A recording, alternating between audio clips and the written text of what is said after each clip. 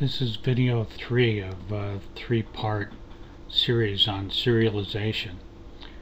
And basically this part is about deserializing a file. Serializing a file is converting an object in memory to bits and writing it out to a disk file. And as you might expect, deserializing a file is reading those bits back in from a disk file and putting them back into the memory structure. So I'm not going to go over everything I went over in the first 2 parts. There's 165 and 166. This should be 167. So just go back and watch those videos to understand how the rest of this form works. And we'll just look at the deserialize from file code. And basically this is identical to the serialize code.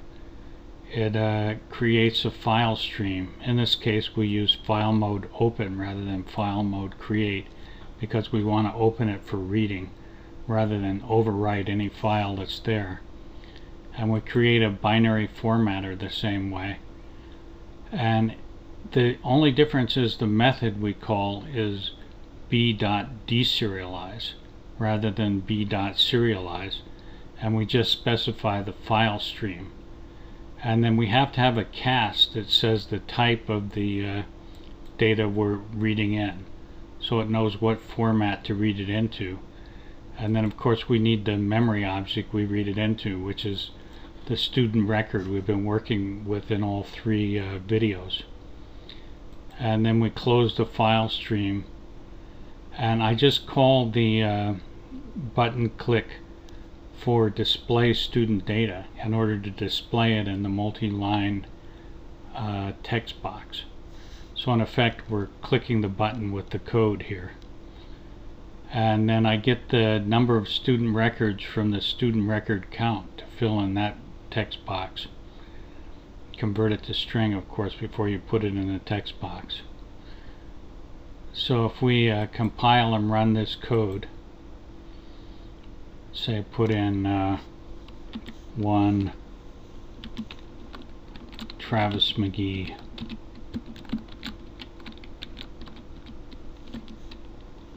/1/48 is the date of birth, and 11 is the average mark, and I save that in the record increments. And then if we show display student info, this gets displayed in the multi-line text box.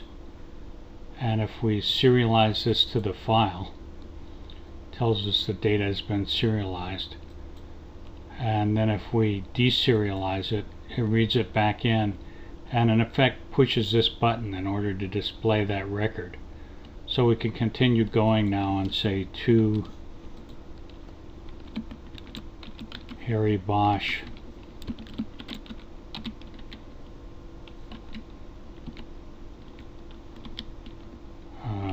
/2/48 22, and save that info, and then serialize that to the file, and both records should be out there now.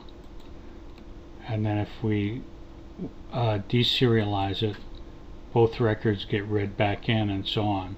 So in effect we just have a permanent record of what we've been doing. We don't have to redo everything over again. Well, I hope you enjoyed this tutorial and learned a lot, and I'd appreciate it if you'd subscribe.